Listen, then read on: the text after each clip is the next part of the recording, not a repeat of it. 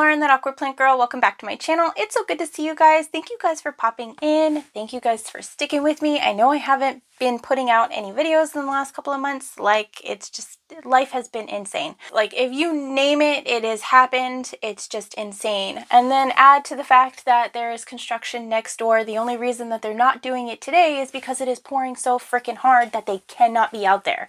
So it's just like, so much stuff.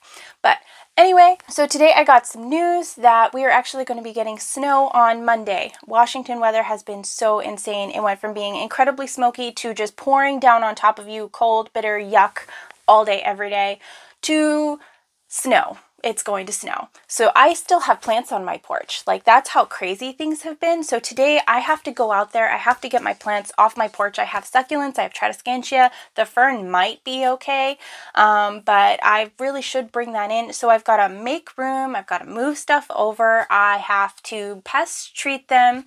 Like, it's not going to be like last year where I actually had the time to go dance around the yard and spray them down with the hose. My hose even broke this year, guys. Like, I didn't even have a hose. They broke it when they were redoing our septic systems. Like, it's been a mess. Oh my gosh. But yeah, so today we're going to be bringing these in. We're going to be treating them in the house. I guess this will be kind of interesting for folks who don't have a yard and a hose outside. Maybe if you're in an apartment, you had porch plants, something along those lines. So that's the plan for today. So let's get into it.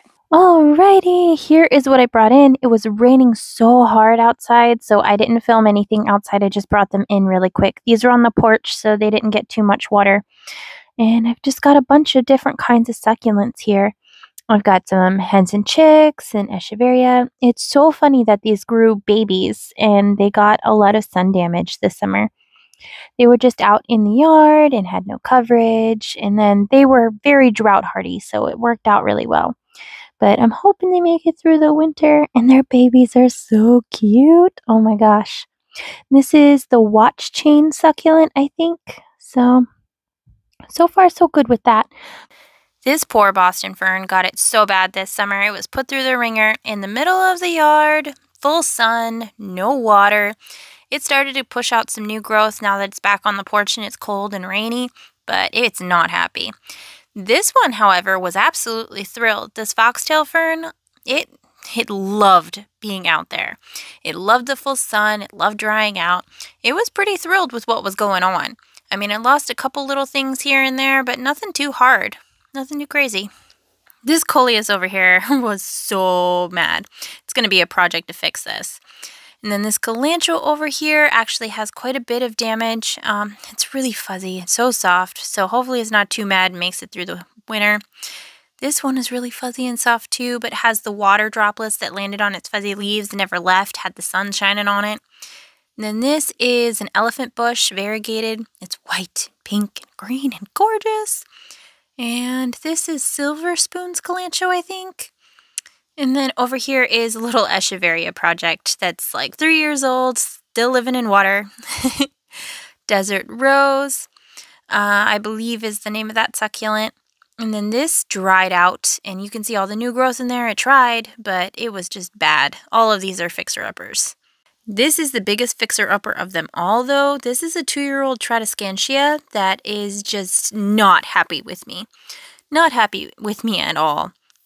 It's leggy, it's got a lot of dead growth. We're going to have to chop and debris this entire thing. It's going to be a nightmare. But it's going to be so happy, and I'll have a lot of propagations and a lot to gift when I'm done, so it'll be a win in the end. Okay, so I went and I moved some stuff around. These are my bathroom plants. So we've got the ficus burgundy, ficus altissima, and ficus audrey here. They're recovering from cold at the end of spring because our heater died in the room that they were in. And this one has spider mites. And then this guy over here is trying to not have spider mites. That is my blue star fern. Oh. And then I put the succulents over here. So that way they're right up against the window. They're getting direct morning light. I've got my little baby ficus over there. That did not take the cold very well at all. And then I'm just trying to get all the stuff that was outside as close to the window as possible. I'm hoping that the growth will stay compact on this one. But if it's cute and fluffy and, you know, stretched out like the rest, that's cool too. No biggie. And then over here we have a staghorn fern, which is doing so amazingly well. It looks terrible right now because I haven't watered him in like 3 weeks, but I'm giving him water and he'll recover just fine. Got this ivy trailing up, and I've got my rabbit's foot ferns back there, so they're still getting water. This is another ficus. This is like a ginseng ficus or something. It's not happy. But Fabio is doing fabulous because he's amazing. New little growth on there. Oh my gosh, I love Fabio so much. This is an umbrella tree, by the way. If you haven't seen him, I got him for $10 and he had spider mites. Worth it. Absolutely adore this plant. And then this is where a lot of those succulents are going to go. And here's where I kind of moved everything. I put it all in the bathtub because it's all going to be a big, dirty, messy project. Not a single one of these is going to come away unscathed. So we'll just kind of go through and do it one by one. We're going to tackle this first because I'm not going to do it all in one go. It is growing quite prolifically. It's doing an amazing job, but I definitely need to do a lot of work. So first things first, I'm just going to lay it down, and then we're just going to go around and we're just going to chop off all of the dead pieces. You can tell that this is not doing so hot. And then we want to make sure that we find a node and remove all of the dead foliage, and this is going to be our propagation. So you can feel like the little bumps in the stem, and that is a node. And top cuts like this are going to grow the best. So you can do the mid cuts too, and that's fine. But we're just going to chop all of this off and give this thing some love. And then we're going to go through, we're debriding the pot. So we're basically taking out any dead stems, dead leaves, foliage, keeping an eye out for spiders because this was on my porch. And just kind of making sure that we get everything that is yuck out of this pot. I did not mean to do that. A lot of times what you're going to find is the stem itself is actually died, like it's no longer rooted in the pot, and the plant is just trying to sustain itself. And this is actually what I propagated at the beginning of the summer, if I recall correctly. It's been so long though. Oh my goodness. And this is what we're left with. Hello! So much more pretty and happy. Sorry, the sun shifted, so the light changed. And for this, we're just going to go through, we're going to super chop everything and just get it all ready for propagating, get rid of all the dead foliage. I did want to take a minute and show you guys this though. This is actually what a Tradescantia bloom looks like. So you can tell that it's got the different leaves, and you can see that that might actually have a seed in there. I'm not 100% sure. But we do have to remove the flowers. They will not propagate, unfortunately. They'll grow roots, but they won't grow anything else. So that's unfortunate.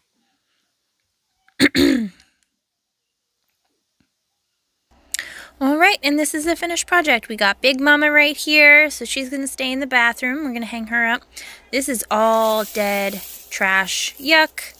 They're not going to be able to be propagated or anything. And then this is a giant pile of propagation. So if any of you want any of this, please definitely let me know. You can contact me via Instagram, or you can contact me on TikTok as well. I'm posting about these on there as well. So you can tell that I made sure all of these have nodes. And this guy is really weird. I wanted to talk to you guys about this.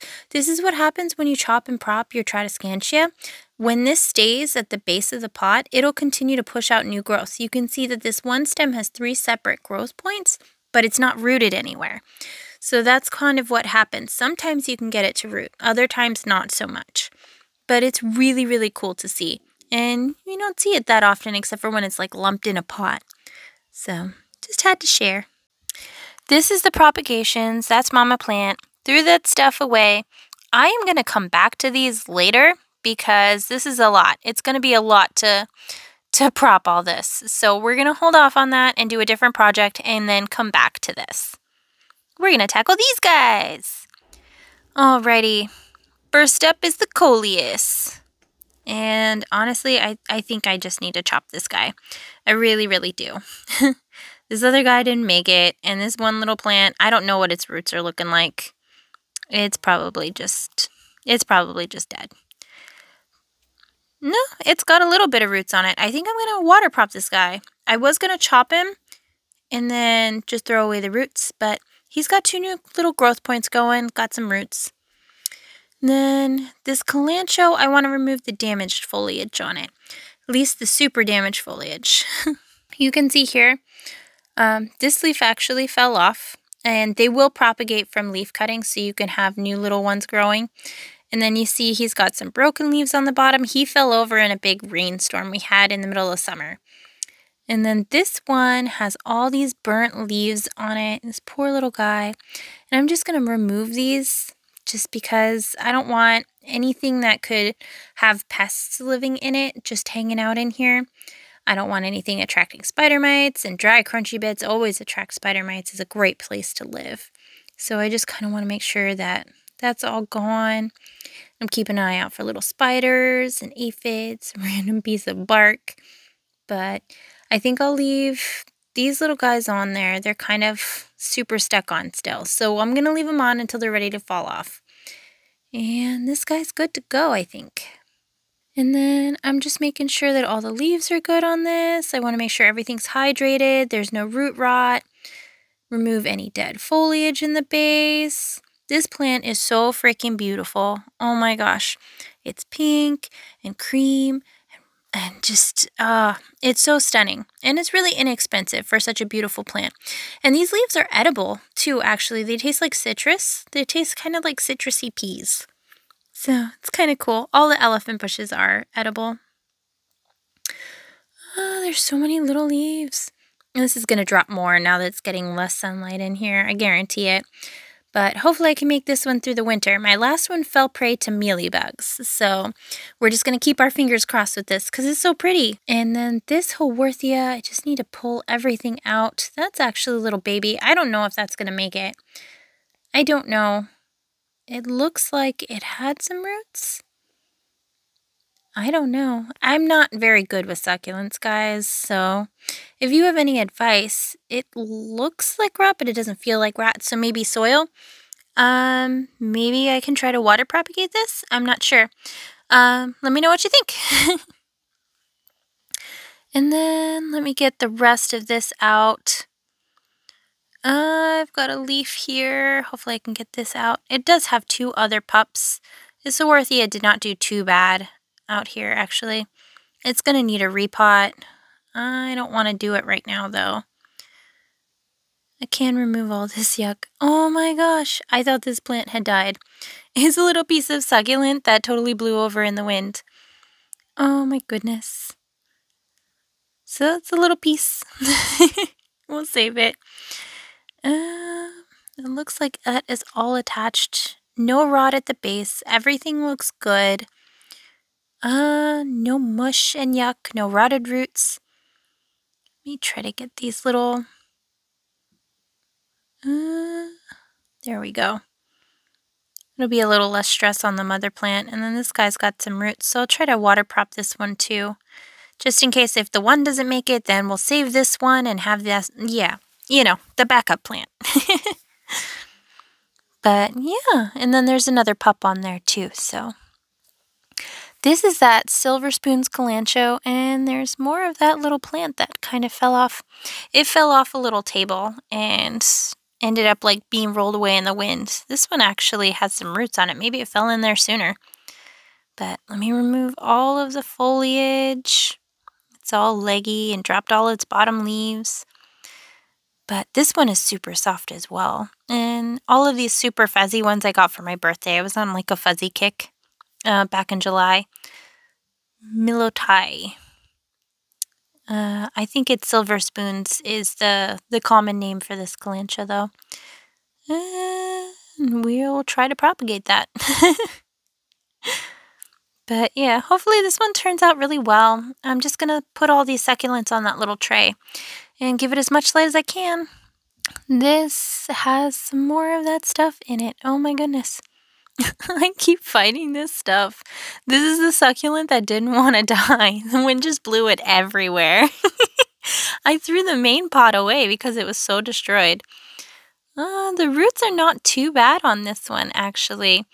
I think I'm going to leave it in there. It's been in this perlite for forever. It could probably be in a better setup, honestly. I just need to take the time to do that. Get this yuck off of here. But it grew really well this summer for what it endured. I mean, honestly, I lost a bunch of plants this summer outside. This poor snake plant. This is a moonshine snake plant. It was in my dark kitchen and needed to be rerooted. Roots look good. There's no rot. Looks like it might be reverting at the base a little bit. I don't know. Oh gosh. Yeah, that's the day. I do need to change out the water because the water is so gross. But other than that, it really needs a better setup. And you can see where it went through all of this trauma. Like the leaves are all wrinkly. The foliage is all funky. And this succulent's been living in water for a long, long time. And I love the little pink stems and the little pink edges. I want these to get really, really big eventually. And I'm just going to clean out this water too. It's all really gross. This is what happens when you don't love on your outside plants for a long time. It just gets gross. So I'm going to rinse all that off and refill it with fresh. And now it's time to tackle this project. A lot of people would just deadhead this fern and chop off everything, but everything that is green gives the plant energy and life. And I'm trying to check and see, like this is one plant right here. So it was already chopped all the way back and it grew this one little leaf from it. That's one little baby plant. So I do not want to remove that. And then there's another one here. You can see that it's pushing out a runner here. That's what that green thing is. And then it's got this other little guy coming in over here. And then it has an actual frond. And then it's hard to tell when they're just stems like this and they don't have any growth. They can still push out new growth. So I'm just going to leave them in there. I'm just trying to make sure that nothing is squishy. Everything is staying where it's supposed to be. And I can remove some of this dead growth, some of this brown growth. But for the most part, it's doing all right. There is new growth coming in. It's just a little bleached. It needs a little love. I think it's going to do well in the window over the summertime. And I'm going to keep my fingers crossed. Look at the baby leaf unfurling. So that way you get to see what an unfurling frond looks like. I dropped that one. And you get to see what the runners look like where it's going to make new plants. And I also wanted to update you on the Bella palm that is in my bathroom. It's the over the toilet palm. It's just hanging out here. It's doing an amazing job. And I just have it sitting in here with the water reservoir underneath it, and I top water when it goes dry is really all I do. When I remember, because not that often, honestly. And this is just a dollar store vase, and this plant is doing awesome. There is a grow light above it, but it's just a regular grow light bulb that's just in the vanity mirror. So it's growing, it's got roots, it's doing awesome. I'm pretty stoked about it. And then this is a peace lily over here, and all the shiny leaves are actually new growth. It came super cranky. It was not happy, and then it got spider mites to boot. So it's actually really happy now, just hanging out in the little candle jar. Alright, so this is kind of what everything is looking like right now. So I've got all the succulents there, and then I've got all of the fern, and then we're going to come and we're going to tackle this project now. So much to propagate, and I actually need to chop off some flowers too. But I got some perlite right here. I don't have any other media, so we're just going to use this perlite prop box and put it all in there. They root really, really well in just about anything. And I put a little bit of water in here, and you shake test. So when it sticks together, that's how you know that there is enough water in there. You do not want water just chilling in the bottom though. So that's what I do for it. Because if it's too wet, then it's actually going to rot the Tradescantia. They're very prone to rotting. So just want to keep that in mind. And for this, I'm just going to speed it up because there is so much. Oh my gosh.